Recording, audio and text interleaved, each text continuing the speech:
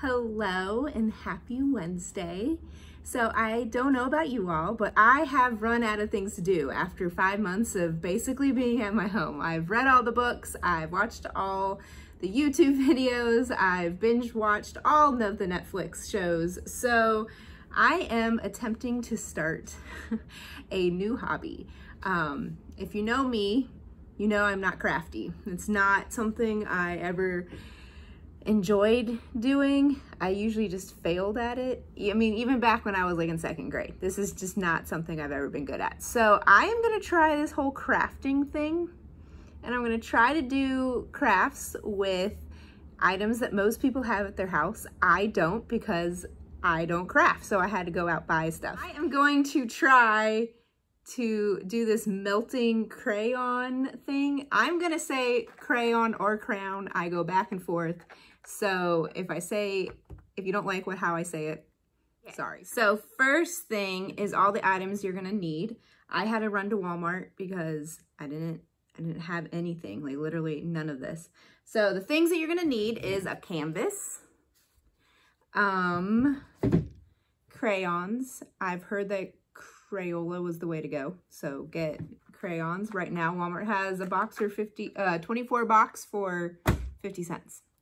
A hot glue gun, which I also had to buy because I don't have one of those. A hair dryer. I did have that one. And then they also said contact paper, but I couldn't find that. So I just got adhesive foam paper. And I think this is so like, if you want to put something onto your canvas, you can make a design and then peel it off. I don't know if adhesive foam is going to work, so I'm going to do like a test sample.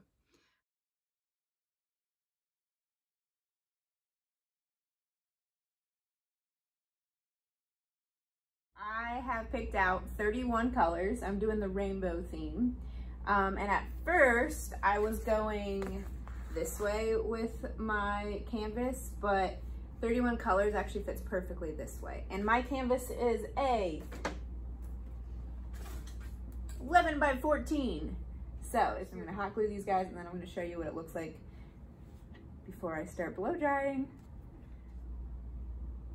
How do you know when a glue gun's ready to go?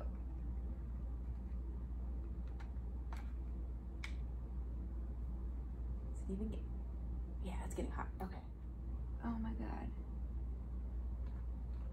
Oh. Okay, we might have to get another hot glue gun.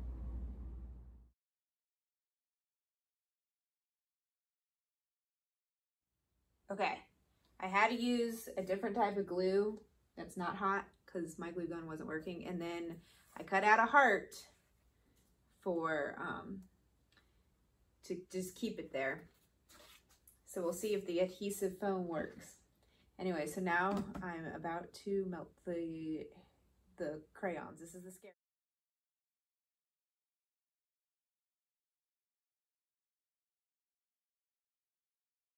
So as you guys can see, it's slowly melting, but my heart is starting to come undone. So I am just going to unpeel it and then keep going.